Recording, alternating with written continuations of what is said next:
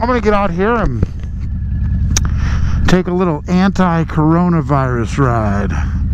So what are we doing to avoid the coronavirus? Well, let's see. I've been washing my hands even more than usual, and that's what they tell us to do. I've been avoiding large crowds. Don't they suggest to do that also? Been doing that. But I can only stay cooped up in my house for so long. I guess what I'm going to do now, and what better way to do it on a motorcycle, I'm going to go enjoy some social distance. What do they say? Keep 6 feet between you and other people. So here, let's hop on the freeway here. I'm going to do we'll just do a short ride today. This is one of my favorite routes here. I'll put my foot pegs down, shift gears, and away we go. It actually snowed last night in Elko, and of course it melts right away. Doesn't stick around. Got a little bit of rain, but come on. If you ride a motorcycle, you ride a motorcycle, folks. No? You guys agree with me? Leave it in the comments below. If you ride a motorcycle, you ride a motorcycle. You take your chances with the elements. We've got partly cloudy skies. It's about 55 degrees. It's Sunday. The coronavirus seems to be everywhere. Hasn't made it to Elko yet, so people are going about their business as much as they can, buying up all the toilet paper and leaving the vitamins alone, of course. But so yeah, so that's one of my, I like to just kind of hop on the freeway here, take this down and exit, and then hop off and roll down behind the airport, and then we'll just take a local cruise around and see what's going on. But look at that, and already it sprinkled a little bit and it's already done. So yeah, so I'm gonna do my part today. I'm gonna help with the creating social distance, which I gotta be honest with you, isn't super difficult for me. I'm a bit of an introverted guy anyway. I kind of enjoy my own company, so that one's easy.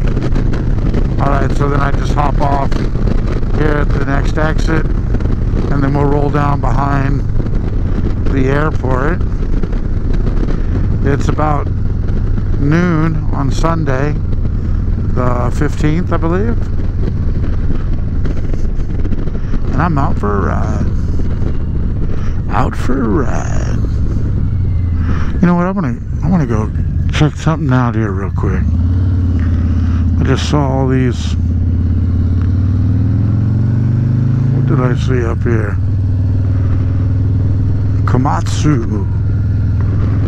A buddy of mine works up here. They've been just building a new building, and it looks like the building's done. Let's go take a look. Here, I'm gonna pop my visor for a minute. Oh wow, the building looks done, and we're gonna go take a look at it.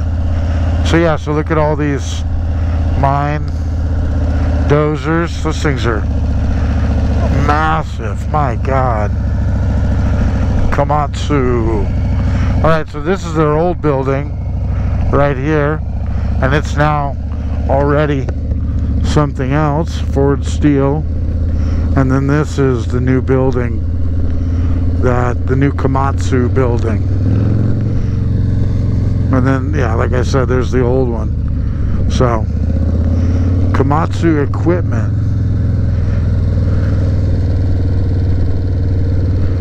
Yeah, I don't know too much about this. Is Komatsu a manufacturer of these big dozers, quite possibly. If you guys know, feel free to let me know in the comments down below. Look at this. Look at this. Alright, so we'll cruise around.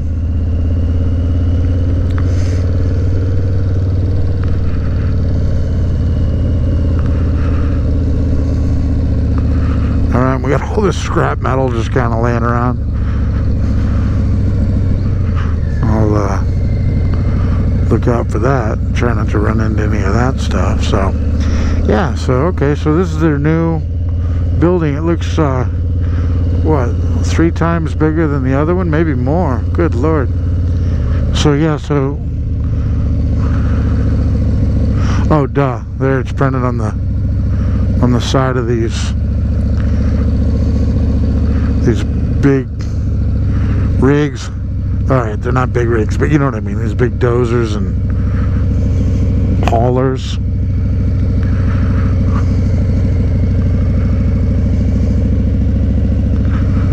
Pretty massive Komatsu. Alright, well anyway, that was just a slight little detour. I was just kind of curious. Looked like they'd finished the new building, and it looks like they have, so beautiful. Yeah, and then here's some more of their trucks down here. I drive out and get a closer look, but I'm not real crazy about riding on the gravel with my big Harley Davidson Heritage. My God, that's massive. That wheel's about as big as I am. Taller, actually. Jeez. Alright, cool. Cool. Alright, so continuing my little, how am I avoiding the coronavirus? Well, so I am implementing that social distance they talk about. They only call for 6 feet, but I'm gonna see if I can keep more than that. So there's our shooting range out that way. Good place to go shoot your guns. So Reno's that way, Salt Lake is that way. Just to give you a little perspective, Reno's about 5.5 hours that way, Salt Lake's about 4.5 hours that way. Depending on how you drive, you can certainly make it in less time than that. But if you like to stop a couple times like I do, maybe have lunch, then yeah.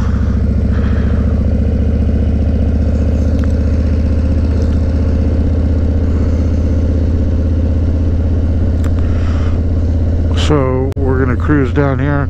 There's a new gas station we recently got in town. And then back here, this is the old industrial section. But as you'll see, there's not too much down here anymore. Coca-Cola obviously has a distributing plant. But most of what you see down here are parking lots where people park their cars and then get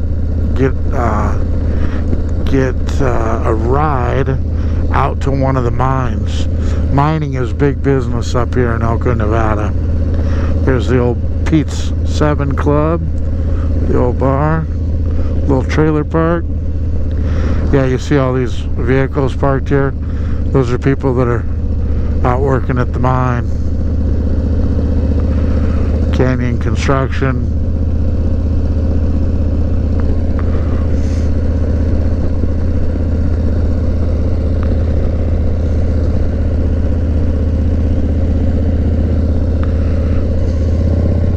And then here is the Elko Regional Airport on my left.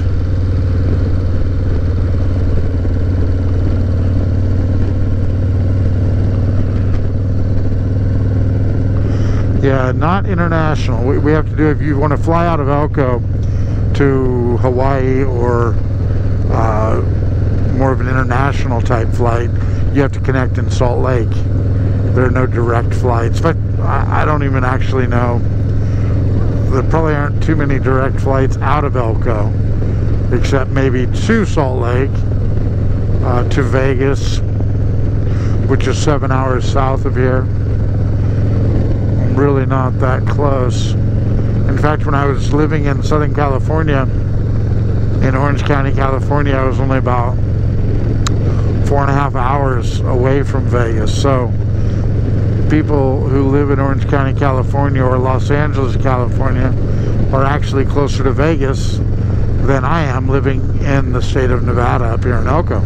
Just a little fun fact for you. So yeah, so there's the airport. I always enjoy cruising along this road. It's just a nice little mellow little road. Not too much traffic. Yeah, so this coronavirus, man, I don't want to pile on or be part of the problem. I'd rather be part of the solution, but I don't know what to make of this. Apparently, from what I'm hearing, it's just a matter of time before it makes it to our sleepy little town of Elko. But I'm not overly freaked out and panicked. I do have a decent supply of toilet paper, so got that going for me. Got some bottled water, got some food. Should be all right for a little while. Yeah, other school districts have canceled school. There's a couple in Utah. There's several in California. I think Southern Idaho has canceled school, but so far Nevada is holding out when they are not canceling school. So certainly that could change, but as of this recording, it's business as usual tomorrow. So Monday morning we'll be back. School will be open. So yeah, I think part of it is, these kids need someplace to go. So many of these kids, that's where they get fed, is at school. That's where they get taken care of. I don't mean like a babysitter, certainly, but that's where they go. Their parents have to work, so they go to school and their parents go to work. And I think a lot of parents probably aren't sure what to do with their kids if they don't have school.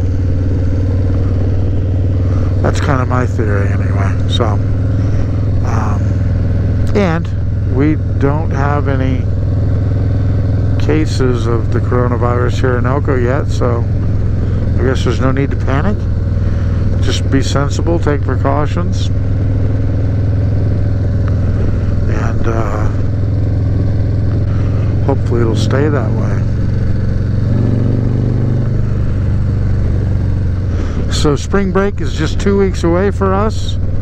Get a nice little break from school then, and I think perhaps that is maybe what the school board and the powers that be are kind of thinking, is if we can just hold on. Because the problem is, if school gets closed, we're under contract to work those days. The kids are contracted sort of to attend so many days of school. And so what a lot of people don't realize is if we get that time off, we're gonna have to make that up. So I'm not crazy about the idea of extending the school year into the summer, or having to start earlier for next school year. So we'll just do what we got to do here, and if that means we keep plugging away, well, we keep plugging away. So all I can do is my part, and what the higher ups require. And if that means schools open, then schools open, and we will do that. So anyway, so this was just a little ride to get a little escape from watching TV or checking out social media about what's going on with the coronavirus. I think a nice distraction is not a bad thing. So hopefully anybody who checked out this video enjoyed a little break from following the coronavirus pandemic.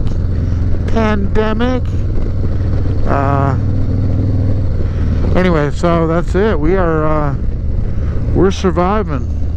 Trains running. Got to get supplies to the stores. Get those shelves stocked back up so people can hoard them. So yeah, so this has just been my little anti-coronavirus ride. Go out and do my part to follow the suggestions, take the precautions. And I appreciate you checking out this video and coming along with me for a little ride. And we now return you to your regular programs.